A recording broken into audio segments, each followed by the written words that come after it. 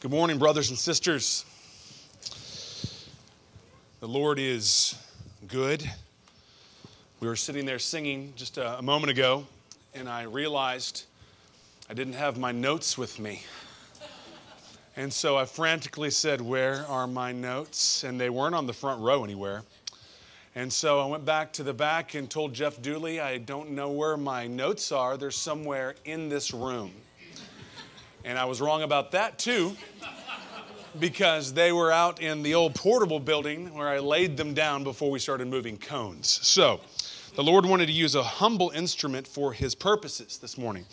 So I'm glad that I can come and preach to you with notes now. All right. Yeah. I don't want to wing it up here, okay? Let's turn in our Bibles to 1 Peter chapter 5, verses 1 through 4 for our sermon text. 1 Peter 5, 1 through 4. Let me read the word of the Lord and let us give our hearts and minds to its focus. Peter writes, "So I exhort the elders among you as a fellow elder and a witness of the sufferings of Christ, as well as a partaker in the glory that is going to be revealed. Shepherd the flock of God that is among you, exercising oversight, not under compulsion, but willingly, as God would have you, not for shameful gain, but eagerly, not domineering over those in your charge, but being examples to the flock. And when the chief shepherd appears, you will receive the unfading crown of glory." May the Lord bless his people through the reading of his word. Let's pray once more. Gracious Father, now as we come to your word, please, we pray that you would draw our hearts to you.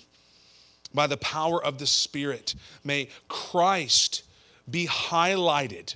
May he be magnified in our hearts so that we give glory to your great name. I pray you would please help us to focus and concentrate, Lord God, our attention upon your word. Guard us from distraction so that you may be magnified in us from the inside out. In Jesus' name, amen. Well, this is the fourth sermon in our church membership series. We had to take a bit of a break in this series because I got sick 2 weeks ago. And so Pastor Ben has kindly been teaching us and preaching on why we preach the way we do. And so we're coming now back to our membership series. The first week in that series, we answered the question, what is the local church? And then the second week, is church membership biblical? Thirdly, we asked the question, what is a church member? And finally, we're going to answer the question this morning, what is church leadership? We need to know what the Bible says about this because there have been a lot of abusive leaders throughout the centuries. They have exercised abusive church leadership in the name of Christ. And so you need to know what the standard is that we hold ourselves to as elders here.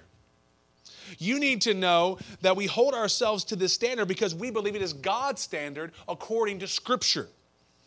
And so we take it very seriously. We're not perfect.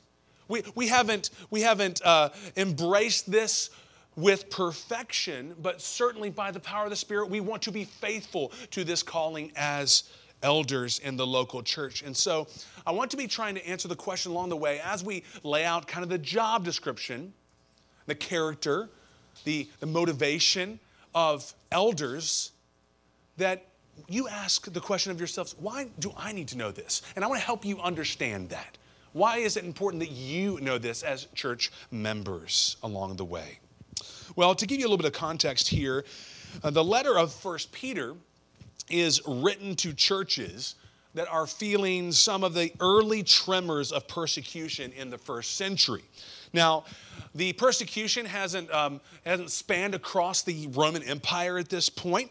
It's not yet physical. People aren't being necessarily beaten or killed because of persecution in these churches and in these cities where these believers are gathering. But it's more of a social softer persecution that they are feeling. They're being estranged. There's probably financial pressure. Perhaps they're losing employment as a result of being Christians. They're being looked down upon. And so Peter has been writing to them in this letter to remind them of God's grace. His grace as a way to encourage them in their suffering, in their trials, and then to instruct them in how to live faithfully during these difficult times. And so toward the end of the letter, he comes to this section where he is now instructing elders.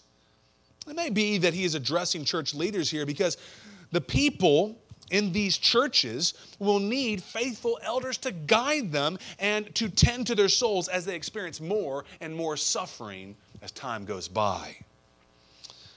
In light of that, I like what Juan Sanchez in his book on 1 Peter says. He says, since the end is near and we are confronted by difficulties, it's possible that some of us may lose our heads and wander away from the faith like strange sheep. Others might not wander off, but we could be confronted with situations that are too much for us to bear alone. Where shall we find guidance if our boss at work asks us to compromise our Christian convictions? To whom do we go for help if our unbelieving spouse abandons us? Who will guide us if our son or daughter asks us to attend their gay wedding ceremony? I think that's helpful because in the midst of difficulties in a society that's much like the society, I think, that Peter is writing into, these churches that are experiencing soft social persecution, we're starting to feel some of that here in our day and age. And so during these difficult times, who will you turn to for guidance, instruction? The answer that I think the scriptures would have us give is it should be your elders. It should be your elders. But we, as your elders here at Living Hope Bible Church, we will only be of help to you if we submit ourselves to the scriptures for our role as shepherds. So that's why we need to take very seriously texts like 1 Peter 5, 1 through 4. And Peter shows us here three things. Number one, he shows us the responsibilities of elders. Number two, he shows us the character of elders. And number three, he shows us the motivation for elders. The responsibilities, the character, and the motivation for elders. Let's go to our first point. We're going to find that in the first two verses of 1 Peter chapter 5. He says, so I exhort the elders among you. The elders. Now, this word, elders, is used with other words in the New Testament to describe the same church office or the same church position. You might see elders combined with words like overseers or bishops if you have a different translation, or shepherds or pastors. But it's all referring to the same individual, these same church leaders, elders, shepherds, pastors, overseers. They can be used interchangeably. As he starts out this section of Scripture, he says a few things here that give weight to his instruction starting in verse 2. First, we see Peter's humility because he calls himself a fellow elder, if you see in verse 1. He's exhorting them as a fellow elder. He doesn't throw down the apostle card again like he could have. He said that back in chapter 1. He called himself an apostle, but he doesn't do that again. He calls himself a fellow elder with the elders he's now addressing. And as such, he needs to hear the same instruction. We also see Peter's trustworthiness here because he calls himself a witness of the sufferings of Christ. Yeah, he wasn't at the foot of the cross, but we know that he was there. He saw the arrest. He saw the trial of Jesus. And he was also commissioned as a witness to declare the sufferings of Christ. And one author says it like this: this made Peter a trustworthy source to encourage the elders to their duty. So we see his trustworthiness as he's about to give this exhortation. And finally, we see his hope, Peter's hope, in verse 1 as well. He calls himself a partaker in the glory to be revealed. This is a needed reminder for those who are leading suffering believers. Jesus is going to return for them someday, and they need that to undergird their ministry. Well, these three things bring force to the exhortation that Peter gives these elders. And he starts out in verse 2 by talking about the first aspect of their responsibility as elders. They are to, verse 2, shepherd the flock of God that is among them. Shepherd the flock of God. So the responsibilities first involve shepherding, which has the idea of feeding the flock and providing for their welfare. And if you're thinking about the Apostle Peter, there may be a text of Scripture that comes to mind. And in fact, it's likely that this experience is what is in Peter's mind as he gives this instruction. Turn with me to John chapter 21. I want you to see what may have been going through Peter's mind whenever he's writing these words about shepherding to these other elders. John chapter 21, 15 through 17. After Peter has really denied Christ 3 times, just like Jesus said he would. He runs away weeping because of it. But then Jesus dies and he rises again. And this is after Jesus has risen from the grave. And it's going to reveal this experience, this text of Scripture is going to reveal that Jesus has in fact forgiven Peter and is restoring him to ministry. But what does that have to do with shepherding? Look with me at John 21, 15 through 17. When they had finished breakfast, Jesus said to Simon Peter, "Simon, son of John, do you love me more than these?" He said to him, "Yes, Lord, you know that I love you." He said to him, "Feed my lambs." He said to him a second time, "Simon, son of John, do you love me?" He said to him, "Yes, Lord, you know that I love you." He said to him, "Tend my sheep." He said to him the third time, "Simon, son of John, do you love me?" Peter was grieved because he said to him the third time, "Do you love me?" And he said to him, "Lord, you know everything. You know that I love you." And Jesus said to him, "Feed my sheep." Here, Jesus makes it clear that if Peter truly loves him, then he will shepherd his sheep. It is those who love Jesus, having been forgiven by him through his death and resurrection, those like Peter, it is those who will faithfully do the work of shepherding his people, those who love him. And so as I read 1 Peter 5, I'm thinking of that as well. If I'm going to shepherd you well, if we as your elders, the 7 of us, are going to shepherd you faithfully, we must love Christ first. So, shepherding, this feeding, this providing for the welfare of the sheep, how is it done? How do elders shepherd the flock of God? Well, first, we must feed you. We see that in the New Testament, the importance of the feeding ministry of elders, to feed you, to nourish your souls. And how is that done? We see that in a couple of different places. I want to show you 2 of them. 2 Timothy 4, 1 and 2. Feeding ministry of elders. 2 Timothy chapter 4, verses 1 and 2. Paul writing to Timothy at this point, who you could say is kind of like an interim pastor for the church of Ephesus. He says to Timothy, "I charge you in the presence of God and of Christ Jesus, who is to judge the living and the dead, and by his appearing and his kingdom, preach the word. Be ready in season and out of season, reprove, rebuke, and exhort with complete patience and teaching."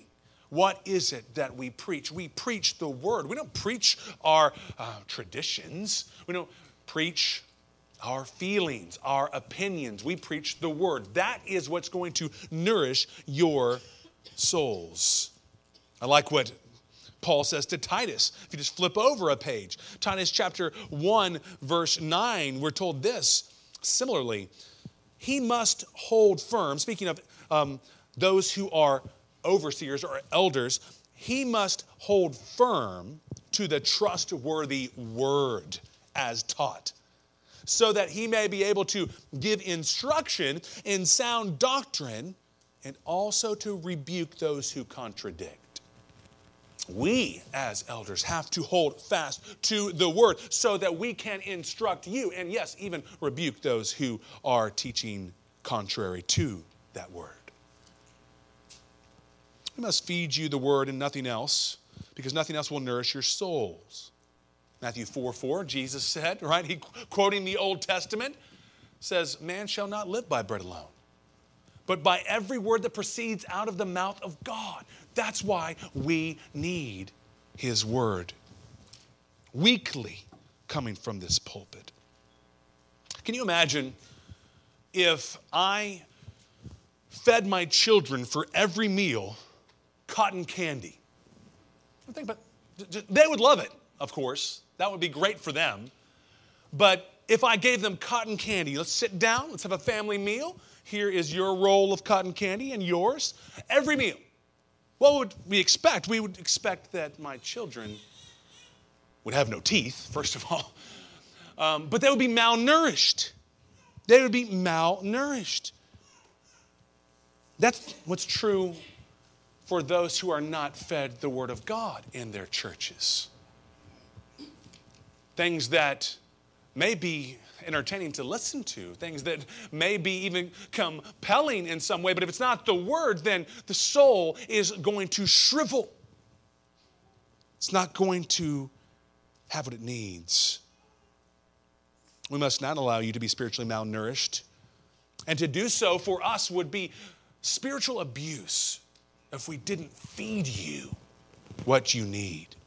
You are God's flock, by the way. I want you to turn back with me to 1 Peter. Notice this, shepherd the flock of God that is among you. You're called the flock of God, right? The flocks that these elders are leading, they are the flock of God. You are the flock of God. So you don't ultimately belong to us. We dare not act as if you belong to us. We must treat you as those who are beloved of God. That gives weight to our ministry. That God is the one who has said, these are mine. Therefore, you must tend to them my way. With that in mind, I think there's another text that says this well, and that's Acts 20. Look with me there. We're flipping around a lot because I want to show you this is a reality that goes beyond 1 Peter chapter 5. Acts 20. 28 through 31. Now, Paul is talking here to a group of elders. He's talking to the elders of the church of Ephesus. And this is what he says, starting in verse 28 of Acts 20. Pay careful attention to yourselves and to all the flock in which the Holy Spirit has made you overseers to care for the church of God, which he obtained with his own blood. Before we go any farther, I want to make that point. It's a similar point to what Peter's making, which is you belong to God. Jesus obtained you by his blood. You've been bought with a price, and the price is the ultimate, infinite price of the precious blood of Jesus. Therefore, we ought to pay careful attention to you as elders. And shepherding does more than just feed, it also protects. Shepherding includes protection, and we see that as we go on here in this text. Look with me at verse 29. I know that after my departure, Paul says, fierce wolves will come in among you, not sparing the flock. And from among your own selves will arise men speaking twisted things to draw away the disciples after them. Therefore, be alert, remembering that for 3 years I did not cease night or day to admonish everyone with tears. He took it seriously, didn't he? And we need to as well. Fierce wolves will be those even from among you that will come up, he says.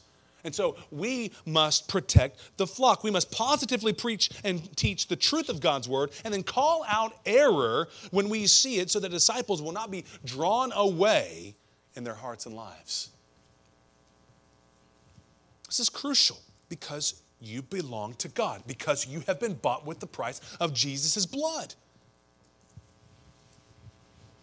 Do you remember what Jesus said in John chapter 10, where he calls himself the Good Shepherd? He says, the Good Shepherd lays down his life for the sheep. This he did for your eternal protection, didn't he?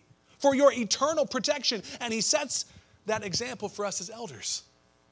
If he died so that you would be eternally preserved and protected, what must we do as elders? How must we sacrifice for your protection as well? And sometimes that means we'll say things that are hard. Sometimes that means that we will call out error and it won't be comfortable. Sometimes it'll mean challenge. And it won't necessarily feel good, but it will be good nonetheless for your protection. Well, going on, another aspect of the responsibilities of elders includes this, if you look at verse 2, exercising oversight. Exercising oversight. It carries the idea of looking upon the sheep in order to care for them. Looking upon them in order to care for them. One author says it like this. It's clear connotation here is that shepherds must watch over the sheep to assess their condition so as to lead, guard, and feed them. Look upon them to assess their condition so that you can lead, guard, and feed them. Reminds me of something else that Jesus the Good Shepherd says, which is, I am the Good Shepherd, I know my own, and my own know me. In a similar fashion, elders ought to know their sheep so that they know how to lead them, how to guide them, how to feed them, how to protect them. There's a great illustration of this. I remember hearing Mark Dever, who's the pastor of Capitol Hill Baptist Church, saying that when he got the job for that senior pastorate back in the 90s, that he requested 6 months to observe the church. Isn't that weird? Most of us, they would say, no, you can't have that. But they gave it to him. 6 months to observe the church, how they function, who they are, strengths, weaknesses. Why? Also that he would know best how to serve them. He took it seriously that if he was going to shepherd the flock, exercise oversight faithfully, then he would need to know them. And so he asked for 6 months to observe.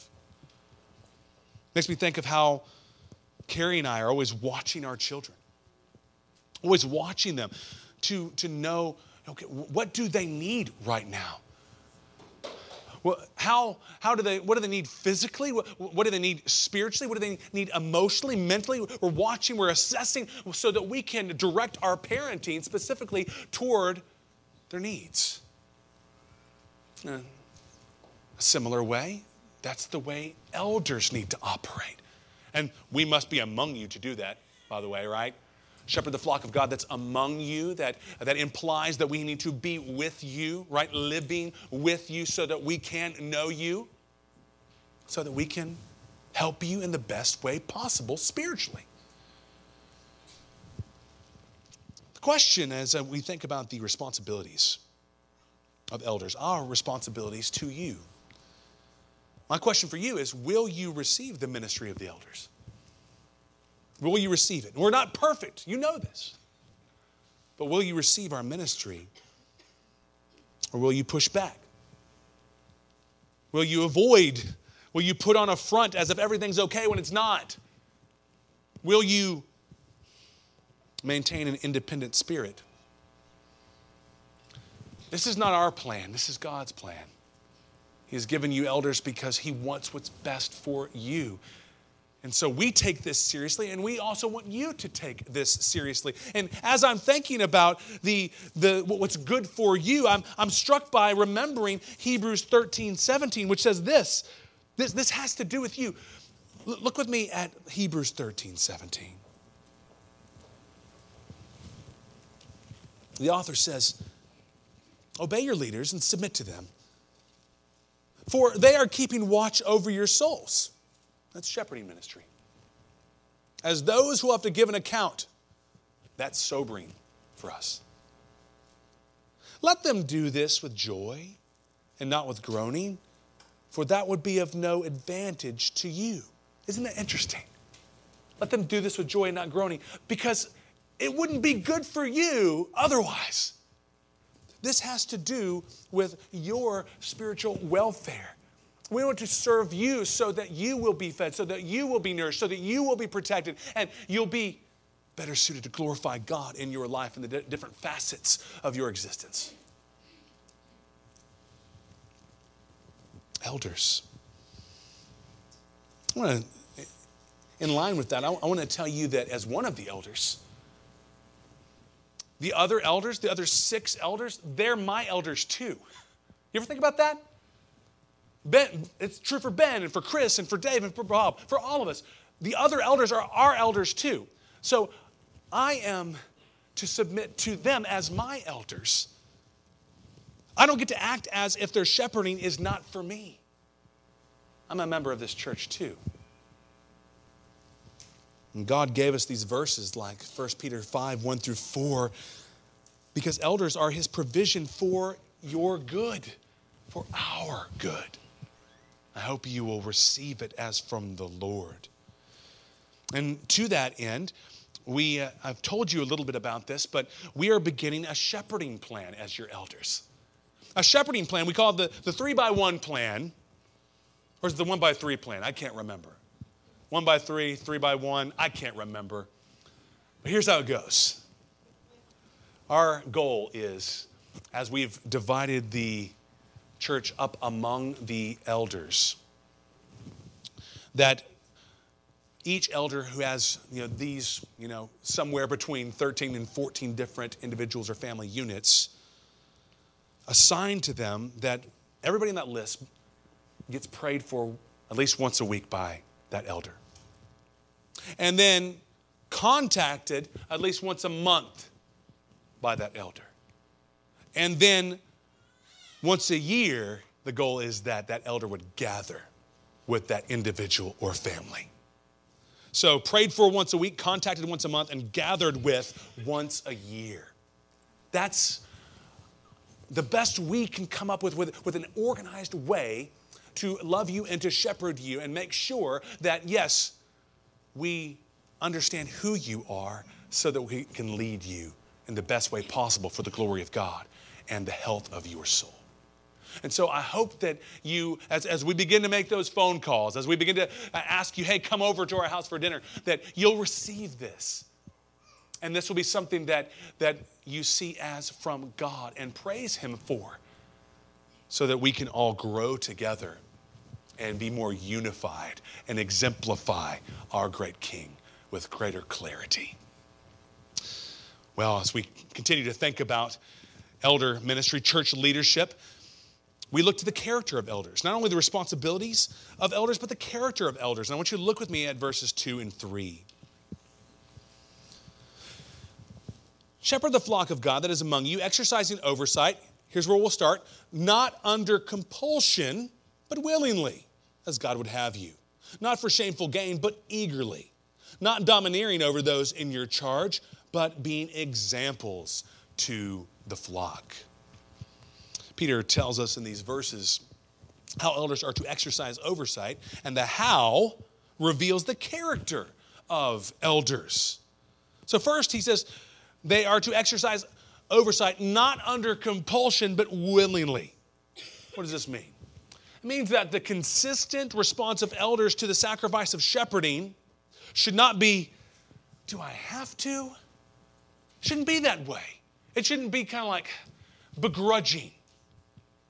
Like I have to be forced or coerced into it. That shouldn't be the response of a shepherd. Do I have to? Really? No.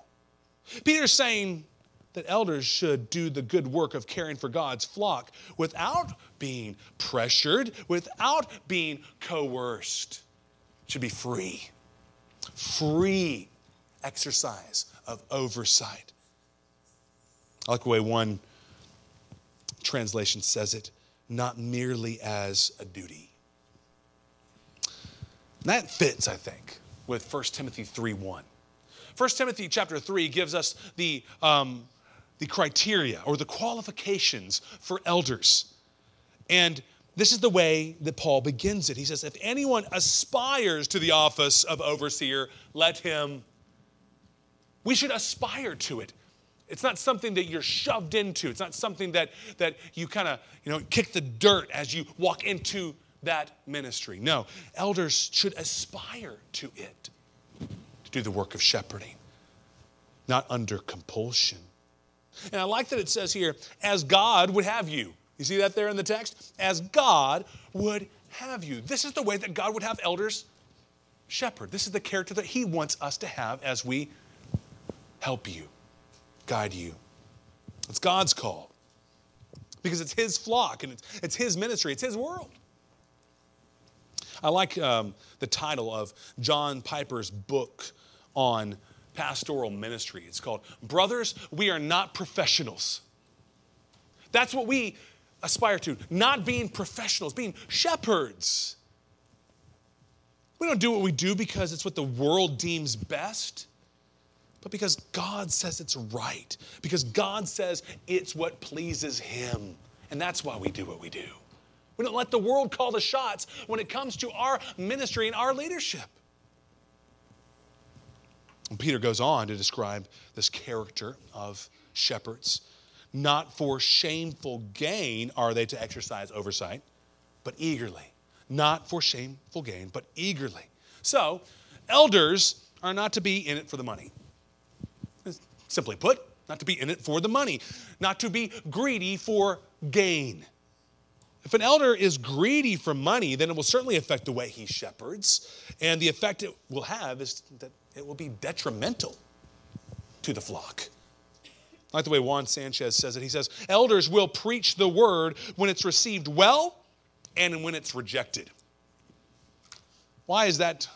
What does that have to do with greediness and shameful gain? Well, if a pastor only wants to preach that which will be well received, then there'll be a problem. If a pastor only wants to preach what's well received, if that pastor is motivated by greed toward that end, then he'll skip over the parts of the Bible that will make people feel uncomfortable. He'll only want to preach what is safe, and by that I mean what will bring people in and keep them in the seats so they'll keep tithing. It will limit severely and distort the message that comes from that pulpit because he only wants people to be comfortable so they'll stay and come for the first time and remain. See, we do expository preaching here. And one of the reasons why we do expository preaching is because it's more important that you hear all of God's truth than it is for you to feel good about everything that comes out of this pulpit. If you're always walking away just feeling happy, well, are we really preaching the Word of God? Because you know what? The Word of God sometimes makes us feel uncomfortable. Sometimes it challenges us. Sometimes it convicts us. Sometimes we're rebuked. So we don't want to skip over the passages that are hard and uncomfortable because we know that you need the full counsel of God. You don't just need what's going to make you feel good or comfortable, what's easy and palatable. I want you to look with me at Ezekiel 34. Ezekiel 34 is an important text of Scripture when we're thinking about shepherding ministry because the teachers in Israel were not doing their jobs. Their character was severely lacking. We see that just in the first few verses of Ezekiel 34, these shepherds in Israel. Ezekiel 34, starting in verse 1. The word of the Lord came to me. Son of man, prophesy against the shepherds of Israel. Prophesy and say to them, even to the shepherds, thus says the Lord God. Ah, shepherds of Israel, who have been feeding yourselves. Should not shepherds feed the sheep? You eat the fat. You clothe yourselves with wool. You slaughter the fat ones, but you do not feed the sheep. Shame on us if we prioritize ourselves over you and your welfare. If we feed ourselves, if we're only just thinking about ourselves and not about you, shame on us. We are not to be those who exercise oversight because of shameful gain, but eagerly for your benefit. Peter goes on, our exercise of oversight also ought not to be domineering. We're not to be domineering, he says, over those in our charge, but being examples to the flock. What does it mean to be domineering? Well, essentially, elders are not to be spiritual bullies to their people. No spiritual bullies here. No power trips among the elders. Remember the gentle and lowly heart of Jesus that he describes in Matthew 11? He has a gentle and lowly heart. We are to have the same heart, to pray for God to make that so more and more and more in our lives. And we're also to think about Jesus' direct instruction to his disciples about their own leadership and how that speaks to not being domineering. Look with me at Matthew chapter 20. Matthew 20, starting in verse 25.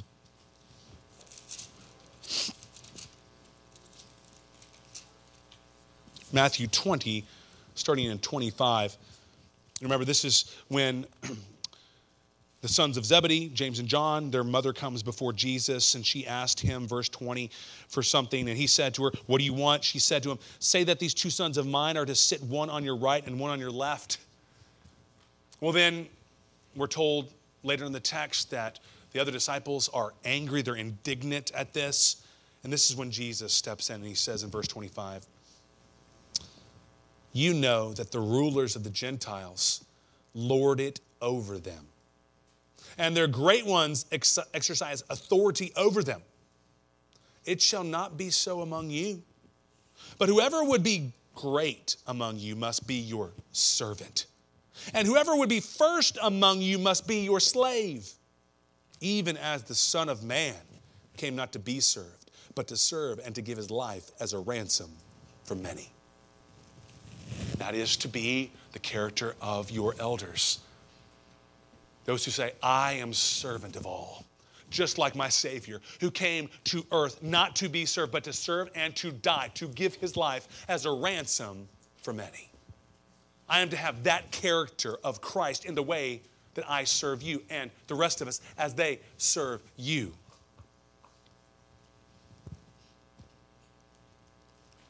We must reflect the servant-hearted sacrifice of Jesus in our ministry. If you see us caring more about budgets and buildings than you, then we failed. May it not be so. Pray for us, brothers and sisters. Instead of domineering leadership, we must set an example for you to follow. That's what Peter says in the text. Set an example. Be examples for the flock. You should be able to look for, not for perfection in us. Don't look for perfection, but you ought to look to us to see how to please God in your relationships. Your relationships to your brothers and sisters in this church. You should be able to look to us to see how to please God in marriage, in parenting, in friendships, to please God in being a good neighbor. You should see an example in us for these things, for how to please God with our finances, or with your time, with your job, with your career, for how to please God in suffering and in brokenness and in loss. You should be able to see how to share the gospel when you look at us.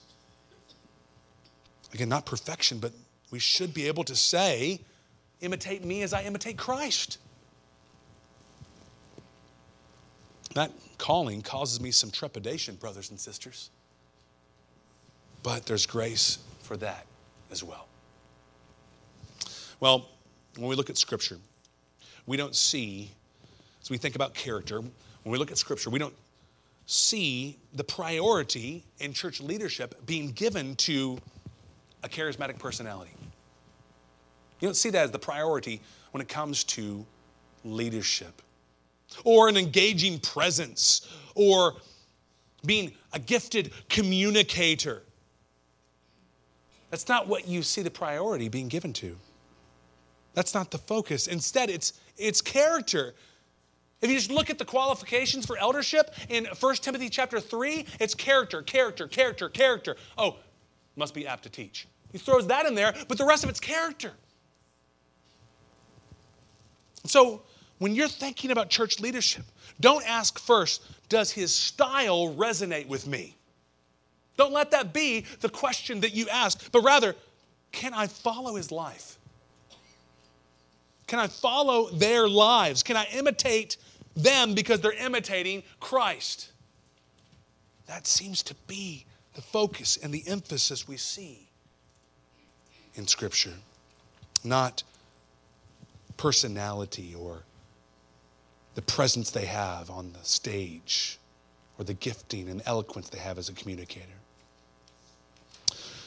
And finally, we see when we're thinking about church leadership and how it affects you and why it matters for you, the motivation of elders. Verse 4, the motivation of elders. We read this, and when the chief shepherd appears, you will receive the unfading crown of glory. Jesus here is called chief shepherd. I love that. He is chief shepherd. And so we need to remember that we are but under shepherds. Under shepherds. He is our authority. He is the shepherd that we answer to. We are under shepherds as we minister to you and serve you. We are under the authority of the Lord, your Lord and our Lord. And Peter speaks of the appearing of the chief shepherd. The appearing of the chief shepherd is his return when he comes back. Jesus came, he lived, he died, he rose again, he ascended to the right hand of the Father. He's there now, and one day he's going to come back. He's going to come back, and when he does, he will bring with him reward. And specifically in this text, we're told the elders will receive reward from their shepherd for their faithfulness in ministry. I think that's what Peter means when he says the unfading crown of glory. I think that there will be reward from the chief shepherd to the under shepherds who are faithful in their ministries. Now, this is not a reward that will be enjoyed outside of Jesus or separate from Jesus, but it will be enjoyed in him and for him. I think it's important that you know this, that this should be our motivation. His reward when he returns for faithful elders. Why does that matter for you? It's important because elders can have many wrong motivations for service to the flock. Wealth, influence, reputation, approval. Some of the wrong motivations that we can have. If these are the things that an elder is striving for, it will never be enough. Never. It will never satisfy the elder. And his ministry will be unstable as a result. Volatile. And you will not receive the shepherding that you need because of it. But if your elders are serving for the reward of Christ, then you can be sure that no matter what happens in ministry, whether it's low numbers, low budget, unfair criticism, increasing persecution, they will continue to be faithful because their reward is not here, but it's coming from the chief shepherd. See, if it's something that's here, it'll never be enough. And the elders that seek for those rewards that are here will strive for them, but it will always elude them. And you will suffer as they try to get that object of their affections. But if it's Christ, if it's him, if it's his reward, then no matter what happens here circumstantially, there will continue to be faithfulness. That matters. We must have this motivation. It's for your benefit. No matter if ministry is really hard or fairly easy, whatever the season, Jesus' reward anchors elders to faithful service for your good and the glory of God. So, brothers and sisters, it feels a little weird as an elder telling you about my job. But it's God's plan. Because He loves you. Because He loves these elders too. Because He loves all of us and He wants us to thrive spiritually. This is His plan. Will we submit to it? Is the question. Have you noticed that leadership in the local church looks vastly different from leadership in the world? As we think about this, that's necessary. And that is for your benefit in the glory of God. Let's rejoice as we seek to do things His way for His honor. Let's pray. Gracious God, help us now to say yes to your plan in the local church. Yes to you. Whether we are elders or we are church members under the authority of elders, let us all draw near to submission to your word, because you are the one who calls the shots. You are our good God. You are the God of the universe. You are the Lord that holds all things together in Christ. We know that that is true. And so, Father, please teach us as shepherds to be humble. Teach us to be eager for the ministry. Teach us more and more to embrace Christ-likeness. To not to be those who are forced into it, but are excited, willingly, freely moving forward into our responsibilities. And may we have a character that exhibits what Christ exhibited as He walked this earth and died the death of the cross. And may we be motivated by the reward that He comes to bring faithful shepherds, all so that this body of believers will be helped, built up, and supported for your great name. We pray it in Jesus.